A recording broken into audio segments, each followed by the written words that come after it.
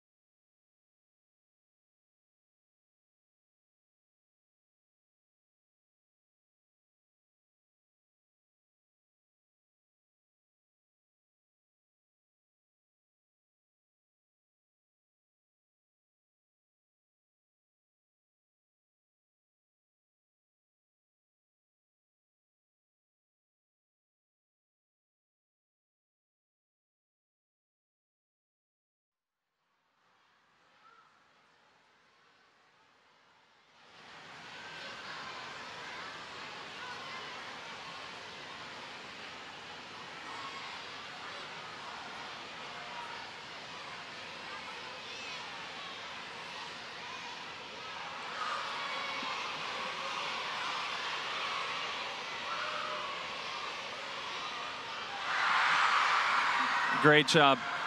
Just really quickly, is Loon Lake in the house?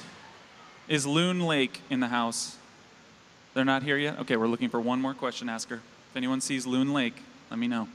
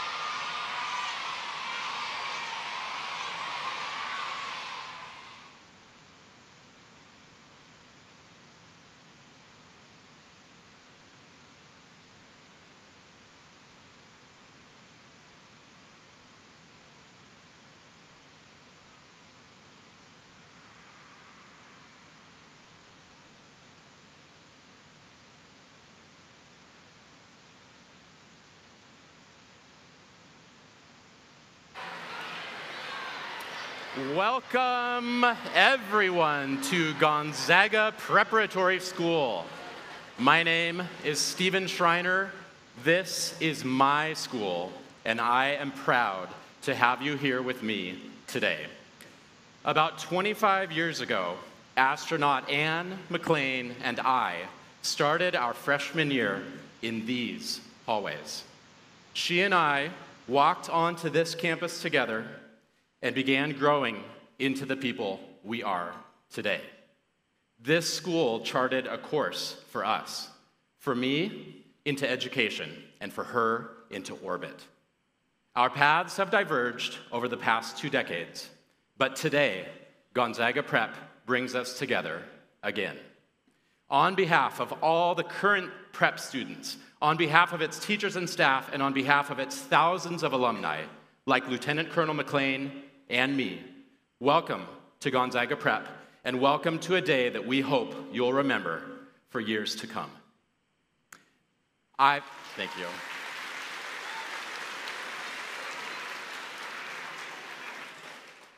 I've been looking forward to this day for months. In all of human history, out of the billions of people who have ever lived on this planet, fewer than 600 of them have been to space. Today, we'll get to talk to one of those people, and not just after she returns from orbit, but while she's still in orbit, 250 miles above the surface of the Earth. Today is something special. Today, we get to talk to someone who is traveling at 17,000 miles per hour, literally 10 times faster than a speeding bullet. Today, we get to talk to someone who sees 16 sunrises and 16 sunsets every day. But most importantly, today, we get to talk to someone who can show us how perseverance and grit can lead us, literally, out of this world. We thank Avista for sponsoring today's event. Without them, we wouldn't be here. We thank Mobius Science Center for applying to NASA and earning approval for today's downlink. We wouldn't be here without them. We thank the leaders at Gonzaga Prep for arranging and hosting today's event. We wouldn't be here without them.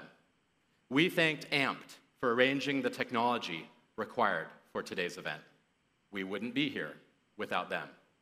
And we thank Lieutenant Colonel McClain's mother, Charlotte Lamp, not just for her support as we plan today's events, but also for the countless times during Anne's childhood that she encouraged her daughter to strive ever higher to reach her goals. We wouldn't be here without her. Please join me in showing your appreciation.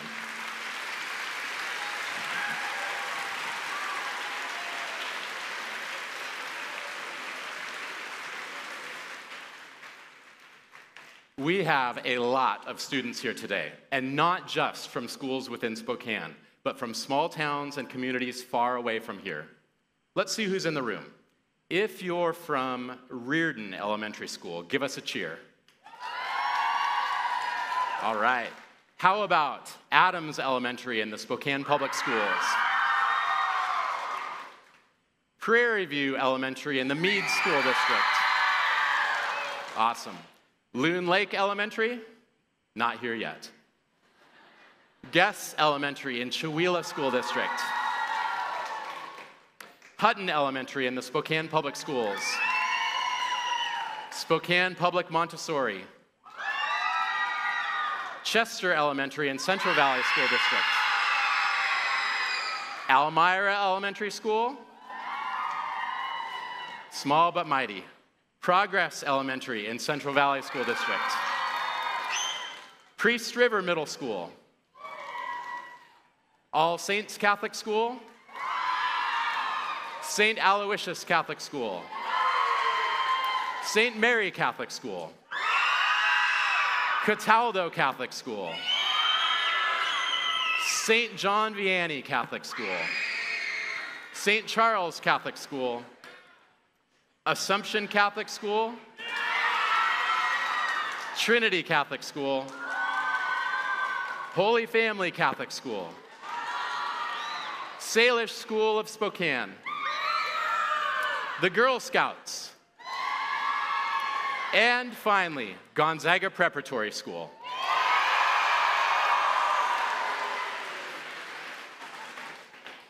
I'm blown away. I'm surrounded by talent and by optimism.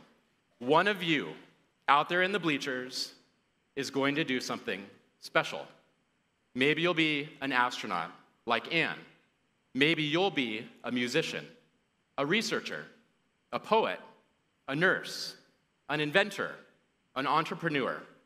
We're here today because we believe in the future and because we know that, like Anne, we have the power to achieve our goals.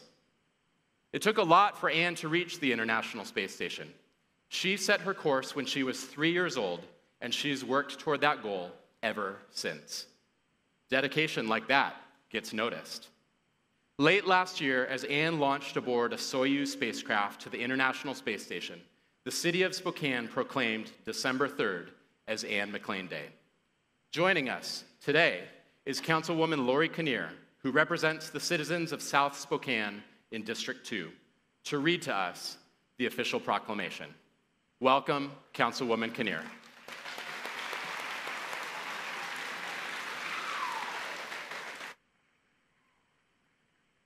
Thank you, everybody. What a great turnout. Thank you all for being here. Lori Kinnear, representing District 2. On behalf of the Spokane City Council, we thank you, Anne, for your courage and being a role model for the next generation. I read this proclamation on December 2018 during our City Council meeting. I'd like to reread it to you now. Whereas NASA astronaut Anne McClain is an alumna of Gonzaga Preparatory School and selected by NASA in 2013 as one of 8 members of the 21st NASA astronaut class. And whereas her incredible achievements are inspiring and serve as a role model of what we can be attained when one is dedicated and passionate. And whereas she is launching today for her 6-month mission to the International Space Station, returning in June 2019. Now, therefore, David A. Condon, Mayor of the City of Spokane, on behalf of the citizens of Spokane, do hereby proclaim Monday, December 3rd, 2018 as Anne McClain Day in Spokane, and encourage our citizens to honor and celebrate Anne McClain's career and accomplishments, and wish her good luck on her journey to outer space. Thank you all very much.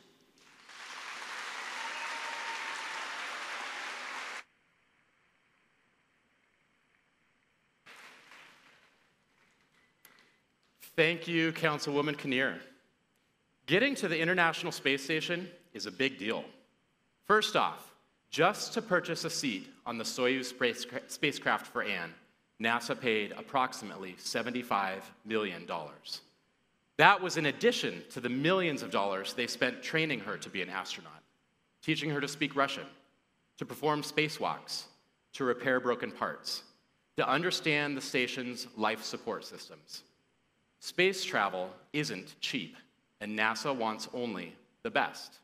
Anne is that, the best. But what does it look like to launch to, dock with, and board a scientific laboratory circling 250 miles above the Earth? Let's watch some video. First, we'll launch the launch of the Soyuz MS-11. It lifted off from Kazakhstan, part of the former Soviet Union, during daylight hours, and carried 3 astronauts: Lieutenant Colonel Anne McClain of Spokane, David Saint-Jacques of Canada, and Oleg Kononenko of the Russian Federation. All 3 astronauts will be seated in their spacecraft close to the top of the rocket assembly, just below the Launch Escape System tower. Let's watch. Second umbilical tower separates. Engines have started and are now at the preliminary thrust level, throttling up. Engines at maximum thrust, liftoff. And liftoff. We have liftoff of Anne McClain, David Saint-Jacques, and Oleg Kononenko blasting through the Kazakh sky to the International Space Station. Copy.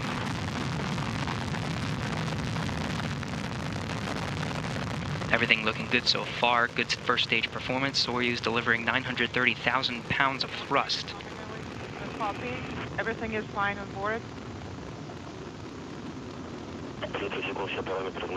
30 seconds into flight. All parameters are nominal. 30 seconds in, everything's still looking good. First stage will burn for 2 minutes. First 2 minutes and 6 seconds of the flight. Vehicle stabilization is steady. Copy.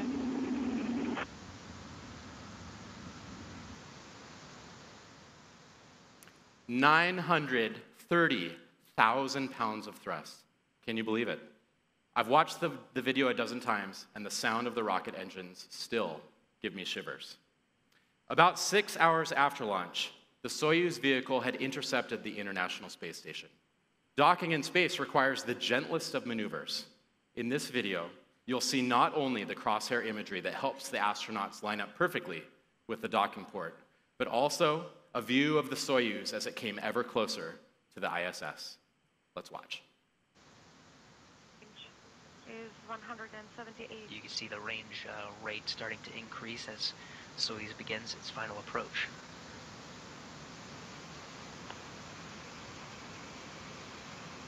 Soyuz currently just under 170 meters away from the space station. Gaining. Great views from some of the high-definition external cameras of the station. 12.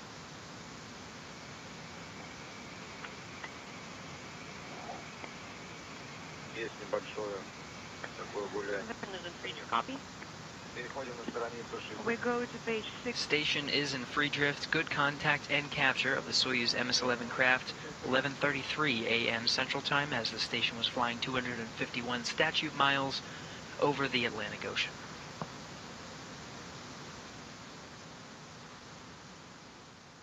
Imagine the thrill of knowing you'd successfully connected with the International Space Station. The very first docking in space occurred only 53 years ago, when an astronaut by the name of Neil Armstrong piloted his Gemini 8 spacecraft to an unmanned Agena cargo vehicle. 53 years later, it's still an exciting moment. Finally, astronauts aboard the Soyuz needed to board the International Space Station, their new home for the coming 6 months. They entered through a small circular hatch. Let's watch.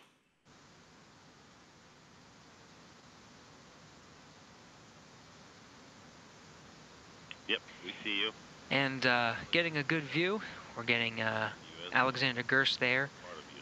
Opening the hatch, you can see Serena Anand Chancellor, NASA astronaut, and in the background now in the foreground, Sergei Prokopyev. This is the crew of Expedition 57. They've been there since June aboard their MS-09 craft that you were seeing.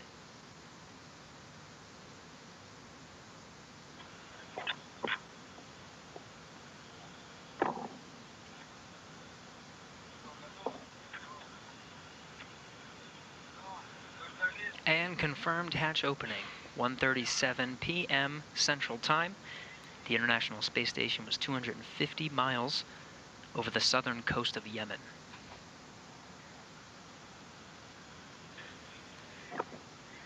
First out is NASA's Anne McClain,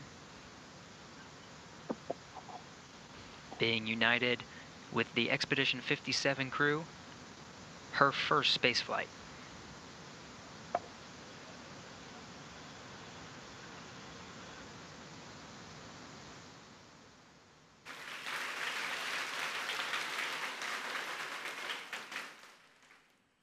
My favorite part of that video is the hug that the other astronaut gives to Anne. You can see, as they embrace, that something special is happening.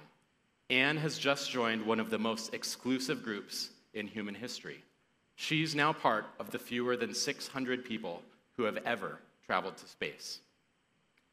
We've now seen a tiny glimpse into Anne's journey to the International Space Station. What we haven't seen are the years of training and preparation that went into these moments. Not just the years Anne spent in her astronaut candidate program, but in the years she spent in college and graduate school learning about engineering and astronautics. What else might she have needed to learn? Where could she even start? I bet she was sometimes overwhelmed by all that she needed to master. But I also bet that she sought out people in her life who could give her the guidance and support she needed to become increasingly competent. Like all of us, Anne would have needed to start small in order to achieve something big. Think for a moment about the most basic knowledge that an astronaut would require: an understanding of aerodynamics. How would Anne have learned those lessons? How might you learn those lessons? Whom would you ask for help? What if that person was already standing in front of you? What if all you needed to do was ask? Joining us today is Jake from Mobius Science Center, who will lead us through a lesson in basic aerodynamics. Perhaps this very moment will be the first step that one of you takes towards a new future. Welcome, Jake. I'm excited to see what you can teach us.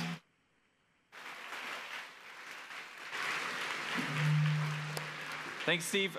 My name is Jake. I'm from Mobius, and we are so excited to have you all here. I'm very excited to talk to Anne and be with all of you at this event. So excited. But what I've got for you today is a little bit more. We've heard a lot of numbers about where is the International Space Station, how is it getting around, how fast is it moving. But where is it on around our planet has a lot to do with how fast it can move and how the International Space Station is designed. So what I have here is a vacuum chamber, all right? And it kind of looks like a cannon because it is. And so what we're gonna do is we're going to fire this cannon using just the air around us. All right, so I want you to imagine that if you were Anne, imagine that instead of being way out in outer space, imagine it more like relative to being in a swimming pool, okay? And you're actually at the bottom of the swimming pool. And there's all these water molecules swirling around you, right? There's a lot of water molecules stacked on top of you. It's hard to swim, hard to move around at the bottom of the pool. But if you get out of the pool, you can move around more normally, right? You can move, walk easily. And so what you actually get in that model is a bit more of an understanding of how our atmosphere works. Imagine our atmosphere, instead of water molecules that you're swimming through, we're moving through air molecules. So if how many of you have ever stuck your hand out of the car window while it's moving? It's very dangerous. You should all not do that. But you feel the air rushing through your hand. You can actually catch some air, right? So if you're moving quickly, your hair blows back. If the car is moving quickly, you feel wind through the trees, all those models of air molecules moving around us. And what you actually are experiencing is more like, in an aerodynamic standpoint, swimming through air molecules like we would swim through water. At those fast speeds, we're really swimming through air. And if we remove those air molecules, we can see what it's like outside of our atmosphere in outer space. And with less air molecules, almost no air molecules to run into, you don't have that force, that resistance, so you can move at those amazing speeds that the International Space Station is traveling at. So what I've got here is this air cannon. It's attached to a vacuum pump. We're going to remove all the air from inside of this air cannon. And I'm going to poke a hole in the end of the air cannon. So if there's no hole, if there's no air inside the air cannon, poking a little hole inside of it would mean air would rush in or rush out. What do you think? Who says air's going to rush in? Who says air's going to rush out? All right, this is why we do science. All right, we set up a little experiment, we make a hypothesis, and we're going to find out what happens. All right? So as a proxy for the air molecules, inside the air cannon we have a ping pong ball. All right? Looks like an air molecule, just at thousands and thousands of times the size. All right, so we're going to watch as this air molecule travels around, back and forth. Which direction is it going to go? Is it going to rush in? Things going to rush out? What's going to happen? So the other thing I brought along with me is ear protection. Unfortunately, I didn't bring enough for everyone. It's not because I don't care about you, but you all have ear protection. Hold up 2 fingers. Stick them in your ears. Pull them out so you can hear me. Did it work? All right, so safety is very important. I'm going to put on some eye protection and some ear protection, and we're going to get this thing started, all right? It will be loud, so if you have small children, plug their ears, all right? So we're removing all the air from inside the air cannon.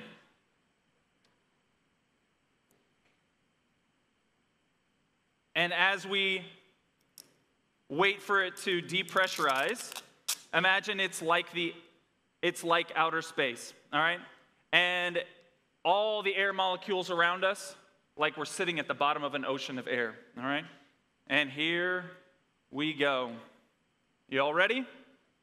All right, my friend's going to cut his microphone. Everybody got their ear protection? Okay.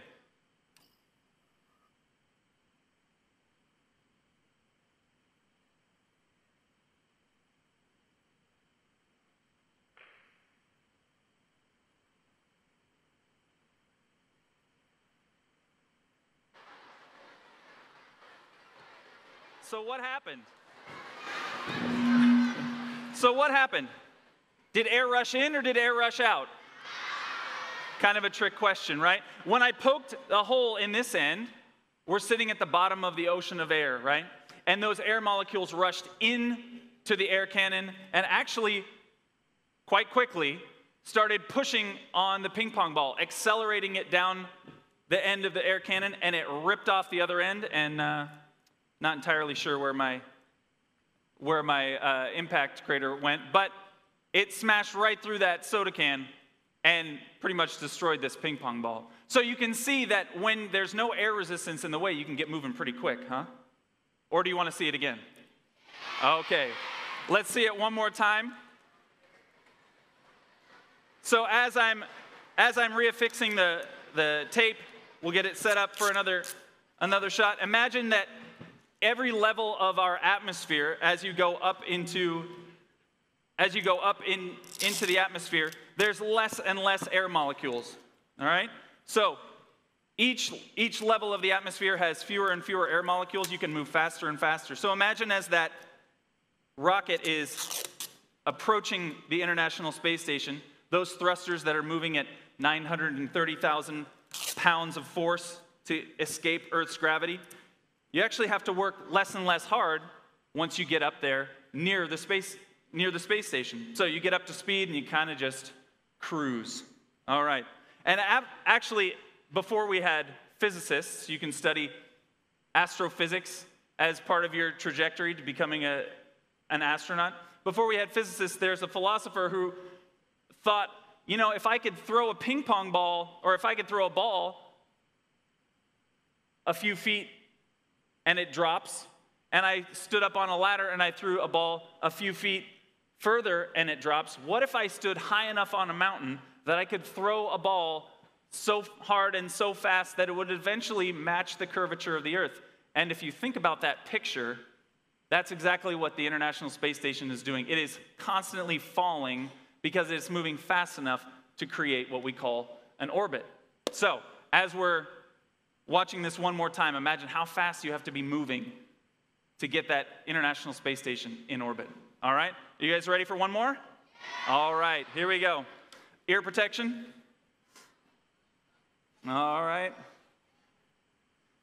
One more can of soda. All right. Are you ready? Here we go.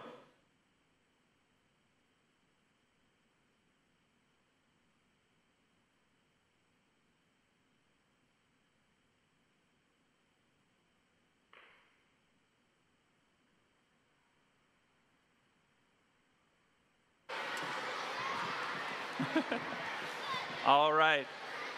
And if you can see, hopefully I don't get any feedback from this. There we go. If you can see, it made quite the dent, moving at pretty fast speeds. As the ball moves down the tube, it constantly accelerates because the air is pushing it faster and faster and faster. As soon as it reaches the end of that tube, it starts to slow down. If I tried to throw a ping pong ball, it wouldn't make it even to the front row of the audience. But without air molecules in the way, it can get going pretty fast. All right, thanks for coming, you guys. We're really excited to get started on the interview, so I'm going to step aside and we're going to get ready.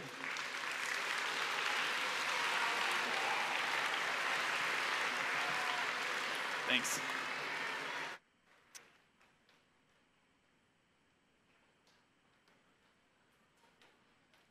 Thank you, Jake.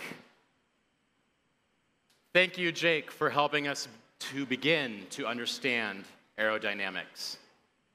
Perhaps you've ignited for someone in the audience an interest they didn't know they had.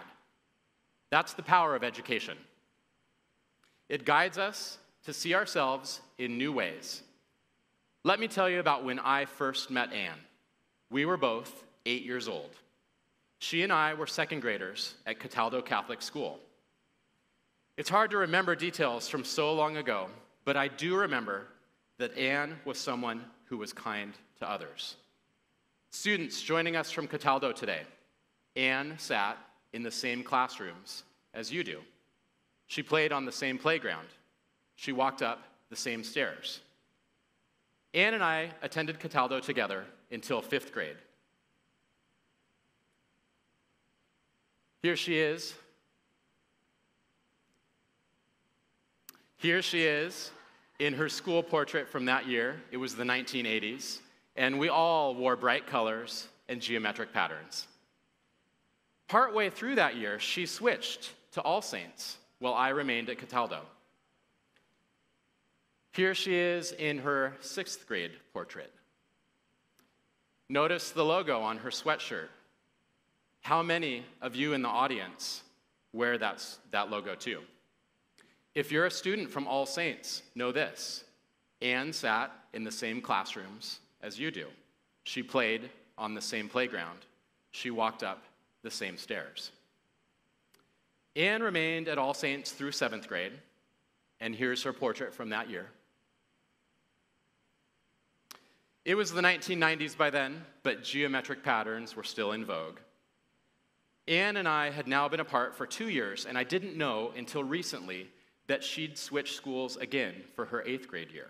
She moved to St. Aloysius. If you're a student joining us from St. Al's today, Anne sat in the same classrooms as you do. She played on the same playground. She walked up the same stairs. Anne and I crossed paths again in high school. We were freshmen together here at Gonzaga Prep. It was 25 years ago, and my memories have faded, so I don't specifically remember having classes with her anymore. But I knew who Anne was. She was the same girl that I'd known when we were 8. She was kind. She worked hard. For 4 years, we were classmates here on this campus. We sat in the same classrooms. We ate in the same cafeteria. We walked up the same stairs. I found this picture in my senior yearbook. It's perfect. Most likely to join the Army. That's exactly what Anne did. From the time she was 3 years old, Anne knew what she had wanted to be, and she had a plan for getting there. Anne never lost sight of that goal. Anne didn't have the highest grade point average in her high school class. She didn't have the highest test scores, but she had something that counted more than that. She had a belief in herself and a knowledge that she could achieve whatever she wanted. Fewer than 600 humans have ever traveled to space. Anne made sure she would be one of those. The girl I met when I was 8 knew the person that she wanted to be. The woman we'll talk to today has become that person. Anne shows what it means to persevere. Many of you here today play sports. So does Anne. For her, it's rugby. But rather than focus on rugby as a goal, Anne learned to use rugby as a pathway to a broader outcome. Let's watch.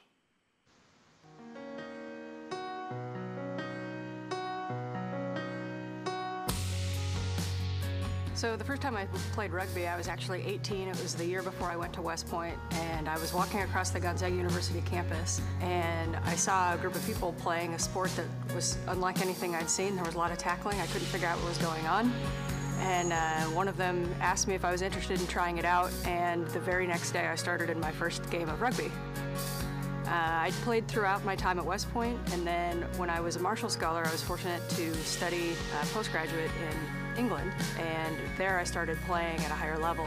In 2004, I was selected to the U.S. national team. I was fortunate to play a lot of rugby, and then I also coached a little bit right before I went to test pilot school. My last weekend playing rugby was the weekend prior to finding out I became an astronaut.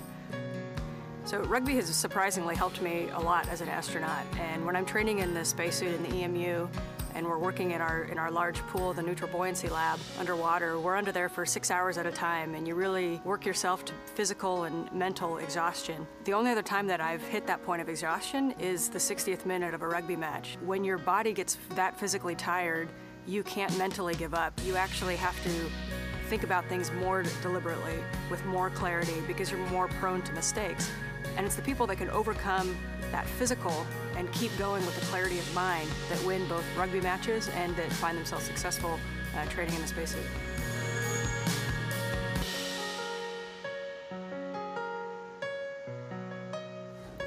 I am Anne McClain, and I am an astronaut.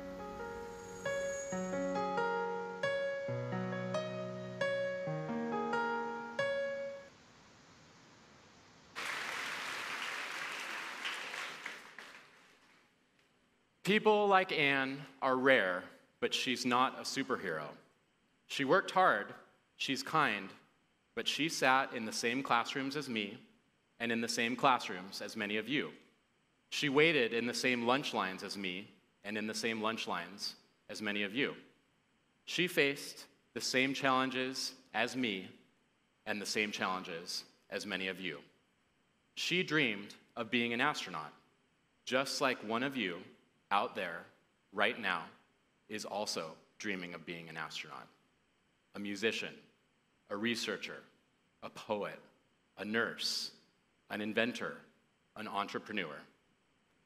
We're here today because we believe in the future and because we know that, like Anne, we have the power to achieve our goals.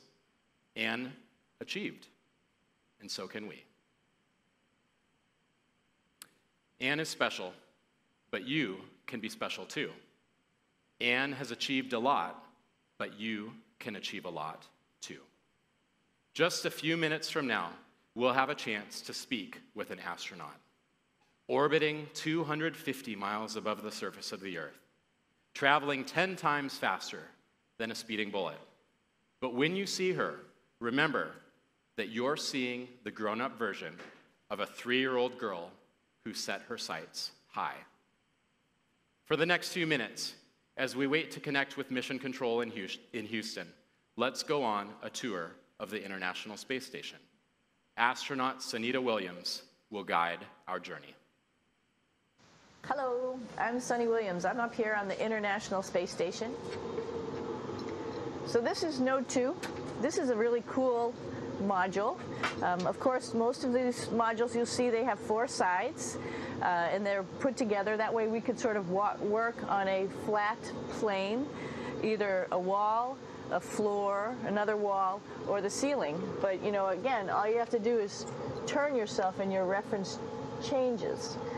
The reason I'm bringing that up is because this is where 4 out of 6 of us sleep.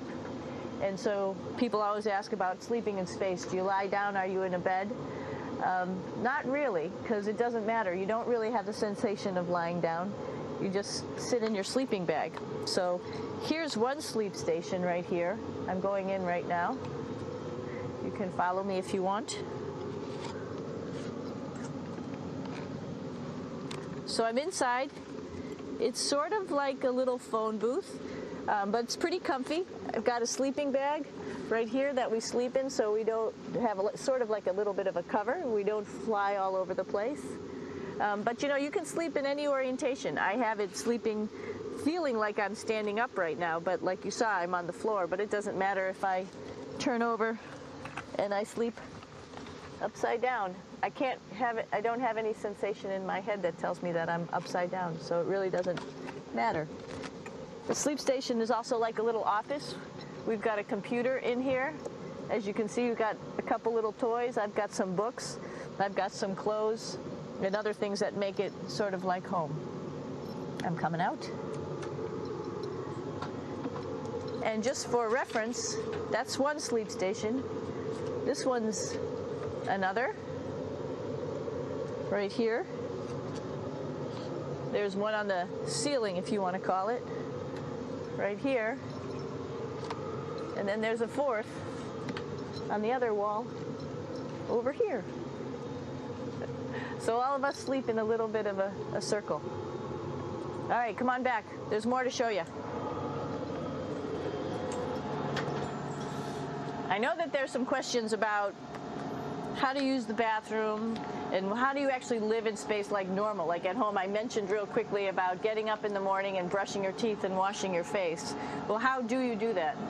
Well, here is the bathroom, essentially. You get up in the morning, and we have a little kit, and it has all the essential things that you need, like your toothbrush and toothpaste and brush. See how much better the brush makes my hair look?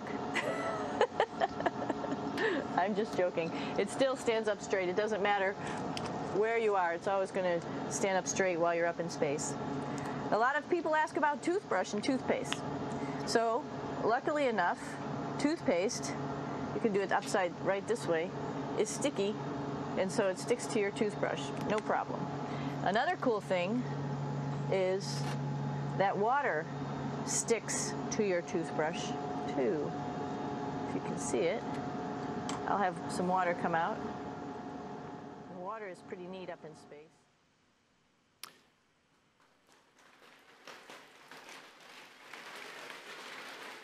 And now, the moment we've all come for. This year's Gonzaga Preparatory School ASB co-presidents will introduce themselves and begin the downlink. Hi. Hi everyone, my name is Kennedy Siebold and this is Bethany Cummings, and as he said, we are the co-ASB presidents of Gonzaga Preparatory School. We are so excited to kick off this downlink and our conversation with Anne McClain and the International Space Station.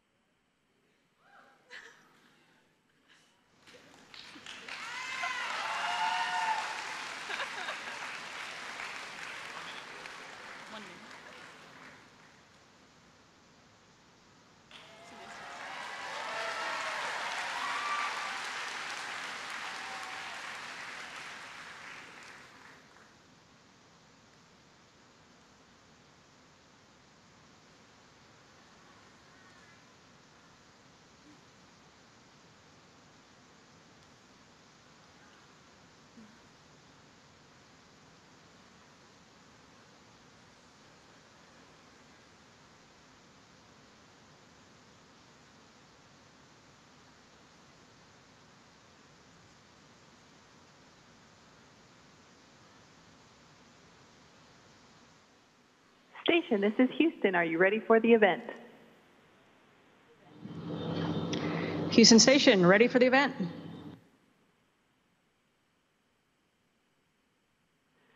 Mobius Science Center and Gonzaga Preparatory School. This is Mission Control, Houston. Please call station for a voice check. Station, this is Mobius Science Center and Gonzaga Preparatory School. How do you hear me? I have you loud and clear, and I'm very excited to hear from you. Welcome to Space Station.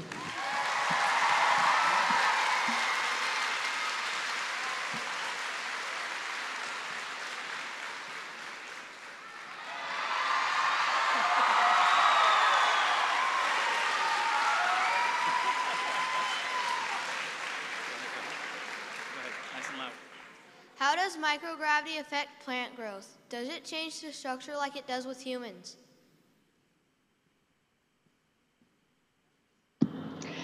That's a great question right off the bat, because that is something that we are studying right now on Space Station. Right around the corner from me, we have a veggie plant growth facility that is replicating some of the future technologies that we're going to use to grow plants on Space Station. So plants have the same basic needs up here that they do on Earth, like light, water, and nutrients. And plants also grow toward the light source, just like they do on Earth. And we have found that the roots are not, the root growth direction are not impacted by microgravity or lighting. What's interesting is that seeds grown on the space station are very different. So the structure of chromosomes are altered, and they have altered gene expressions. One example is the cell walls and the walls of the vascular system that transport water and nutrients from the roots to the rest of the plants are a little thinner. And cell structures like mitochondria are round when grown in space, and they have a lower electron density. And so that's a great question, because that's something that we are studying right now. And we are learning how to grow plants both for the health of the astronauts in air. Plants are good for the air, and also to supplement our diet with leafy greens when we're doing longer duration missions like to the moon and Mars.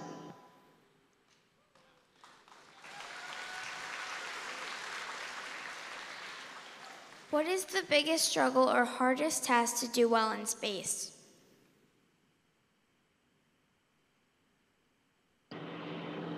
Everything's a little bit different in space. I'll say one of the harder things is just getting used to working up here. When you first get here on your first couple of days, you're running into walls, you're holding on to things, you're trying to figure out how to crawl around in microgravity, you're trying to figure out which way is up.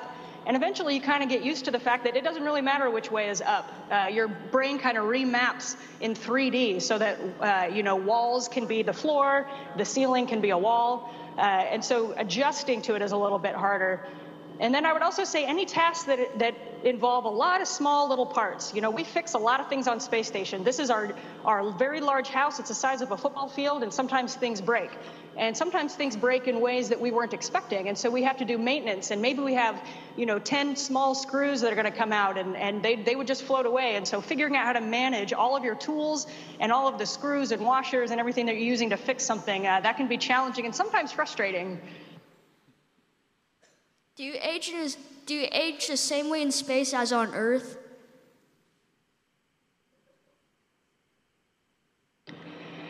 So, you know, we experience time the same way up here in space that you do on Earth. And so we don't age any differently.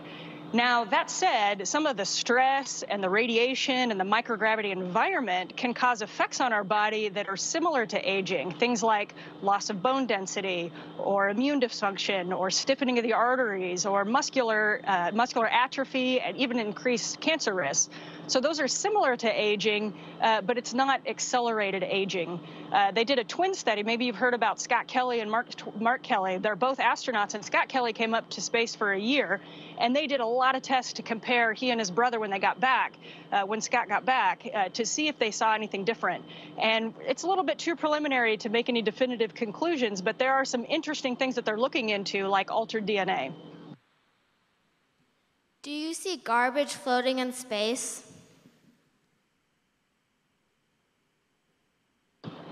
Well, so I see garbage floating in space when the garbage comes out of our garbage can, like this piece of paper, and goes floating around. Now, I don't see too much when we look out of our window, but debris up in orbit where we are, there is a lot of debris outside, and we're traveling very fast. We're traveling 17,500 miles an hour, and that debris is also traveling very quickly. Now, debris can be man-made, like parts of satellites or rockets, and it can also be natural meteoroids. In fact, there are over 500,000 pieces of debris that we are tracking. We can track it with ground-based radar, optical telescopes, and computer models. 20,000 of those pieces are actually larger than a softball. But when we look out the window, we don't see them. What inspired you to become an astronaut? What education and other kinds of preparation does it take to become an astronaut?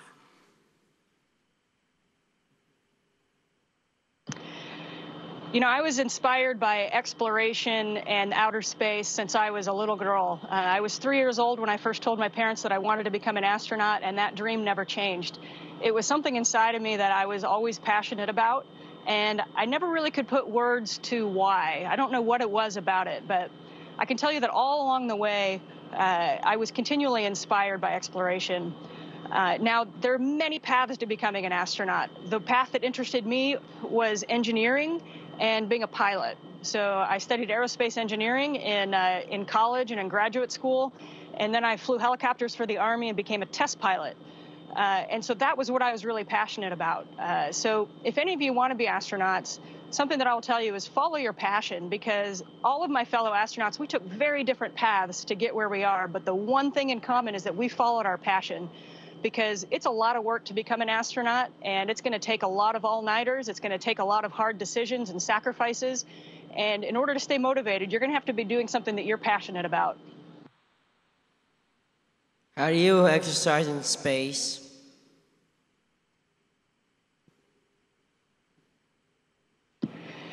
So exercise in space is really important. It's important not only for our mood, just to morale of the crew, but also because our body is constantly subject to microgravity, which is similar to what happens to your body if you were on bed rest at all times. So we are not walking around, we're not using our calf muscles and our quads every single day as you're walking. So it is very important that we exercise. In fact, we exercise, hello, Nick. We exercise every single day for between an hour and 2 hours. And we have 3 different exercise machines here on station. We have a stationary bicycle. We have a treadmill that we attach to with rubber bands, basically, like large rubber bands that hold us down, and we wear a harness. And then we also have what we call the Advanced Resistive Exercise Device, or ARED, and it is kind of like a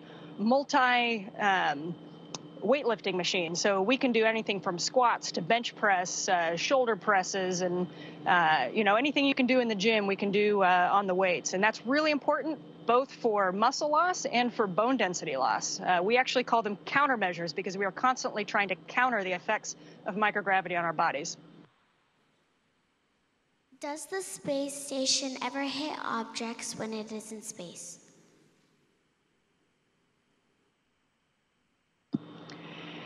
You know, with over 500,000 pieces of tracked debris up here on space, and in a similar orbit to where we are, and with many, many more that we don't track, we are hit by debris actually quite frequently. Usually the size is less than about a centimeter. And that collision is actually about the speed of sound. And so the hole or the dent that it causes on our space station is the size of that debris because it's hit so fast. Now, that said, any larger pieces of debris, the tracked ones that I talked to you about, we actually maneuver out of the way of that debris. So we have folks on the ground that are constantly tracking us. The Air Force helps us with that, and folks in Mission Control help us with that. And they will actually boost the space station in order to avoid hitting debris. How do you prepare your body for microgravity? You know, coming to space, there's no perfect way to replicate what we're going to do up here, but it's really, really important to be fit as possible before we come up to space. You want a strong heart, strong lungs, strong bones, strong muscles, and so we do a lot of working out in the gym, and that's both cardiovascular and strength. We want to be at the height of our fitness when we come up here because this environment can be very hard on your body. Not only are we in microgravity and not using our bones and muscles, but we're also getting hit by radiation. And so we want our immune systems to be as strong as possible so that we can survive and thrive in an environment as harsh as this on our bodies. How do spacecrafts get fuel when they're in space for a long period of time?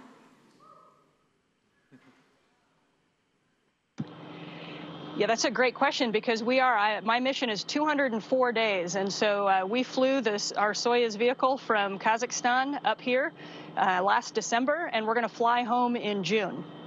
So for that vehicle, when we launch and land in the same vehicle, they planned the fuel to incorporate our entire mission. So we brought enough fuel with us. Now, the space station itself, we have kind of an interesting system. I told you about how we can move out of the way of orbital debris. What we actually do is when we have cargo resupply vehicles coming out to the space station, they bring extra fuel with them, and when we need to boost the space station, our first choice is to use fuel that those cargo vehicles brought with them. So, for instance, we use the Russian Progress vehicles that are docked to the bottom of space station. We use their thrusters and their fuel. And in mission planning, the planners on Earth plan for enough fuel in order to be able to do that. What do you hope to see and learn about space in your future as an astronaut?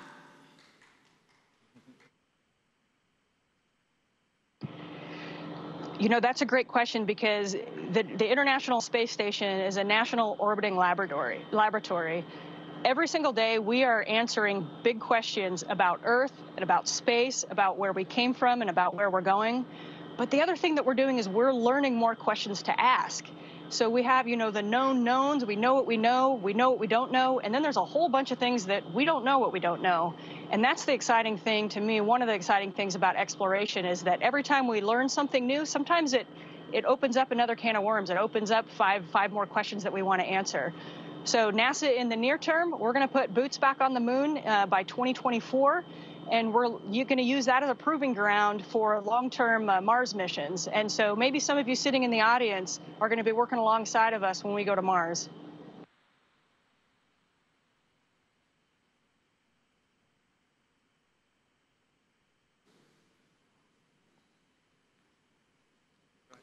Did you feel any differences as the layers of the atmosphere changed as you traveled to the space station?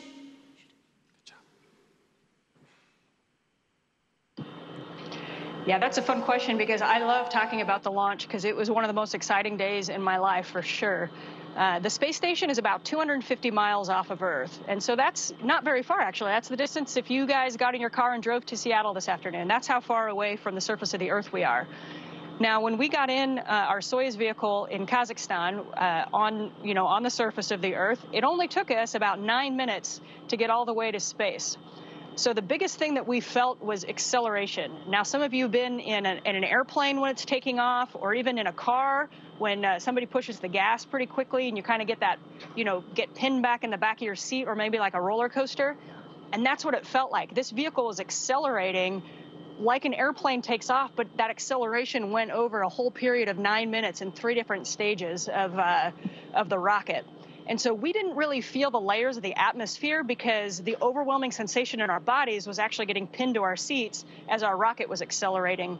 And the third stage, and rockets use staging, so part of the rocket burns all the fuel and then drops off, then a second engine lights up, drops off. And when we were in our third stage, that's when we were already in orbit and we were accelerating to 17,500 miles an hour to go catch the space station. And that was like a really shaky roller coaster. To access internet on the space station, how do you sleep in space?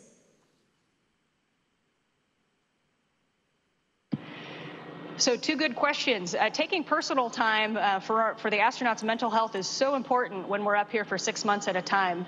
And so we are very lucky to have internet access up here. And so we use it for a couple things. During the day, a lot of our operations projects, our procedures, the pictures, our instructions on what we're going to do that day are sent via an internet that we can access from Mission Control, so we can communicate with Mission Control that way. We also can use the internet for personal use on our off time, and that's a great way to keep up with family, check our email, things like that. And so we do have access to the internet. Now, how we sleep in space just like we do on Earth, except for we would just float away if we didn't tack ourselves down. So we sleep in sleeping bags, and they are just hooked to a wall so we don't float away. And each of us have our own crew quarters, which is kind of our own personal space that's about the size of a phone booth. And so we go in there at night and turn off all the lights and crawl in our sleeping bags and fall asleep. And I can tell you one of the coolest things about getting to space was waking up the first morning and realizing I was floating. That was a little disorienting at first. What does microgravity feel like?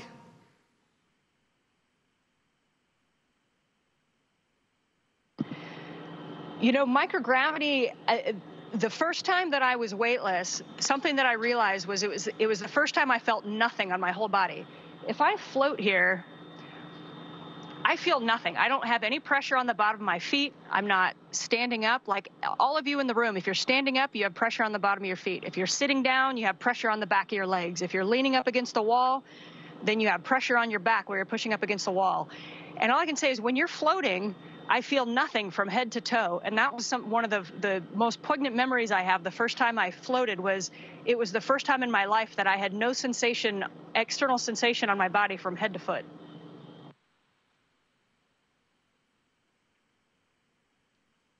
What is the most spectacular thing you've seen in space, and have you seen any anomalies from the space station that we cannot see from our perspective on Earth?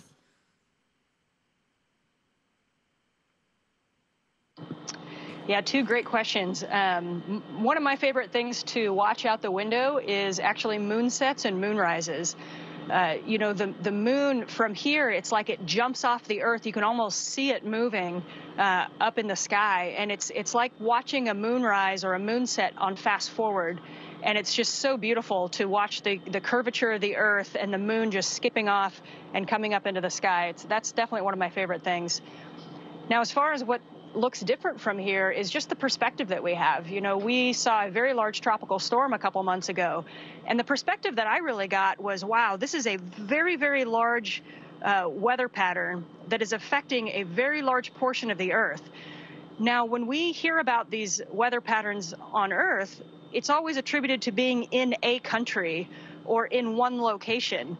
And from here, the perspective that you get is you look down at the Earth and you just see the very large hurricane and you realize these affect everybody in the same way. We don't see borders from space. And so one of the perspectives that it's given me is that, hey, Earth is small and we're all in this together and we are all affected by the weather patterns, and we are all stewards of the environment, and we really need to take care of our Earth. Hi, my name is Addie DeCaro, and I'd like to thank you so much for your time. We enjoyed talking to you, and we wish you happy last weeks on the space station. Thank you. Thank you to everybody in Spokane. It was great to hear from you guys, and I can't wait to be back in the Pacific Northwest here in a few short months. Station, this is Houston ACR. That concludes the event.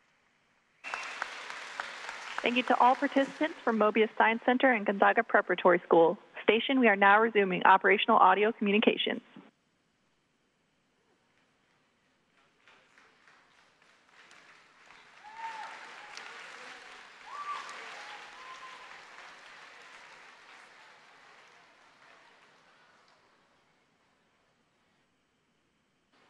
Ladies and gentlemen, what a thrill. I have known Anne since we were 8 years old. and I'm not surprised to see her floating in space. She had dedication, perseverance, and grit, and she achieved her dream. This concludes today's assembly. Here are your dismissal instructions. Please stand by and don't move until we conclude. All guests who arrived by car are welcome to leave first. Buses will be boarded in the reverse order in which they arrived. We'll have classes wait for their buses in the auxiliary gym, this direction. Students, please stay together with your class as you make your way into the auxiliary gym. Question askers, please remain seated until your classes walk out. And finally, upon dismissal, Gonzaga Prep students may return to their classrooms. Let's have one more round of applause for all of our event sponsors. Thank you.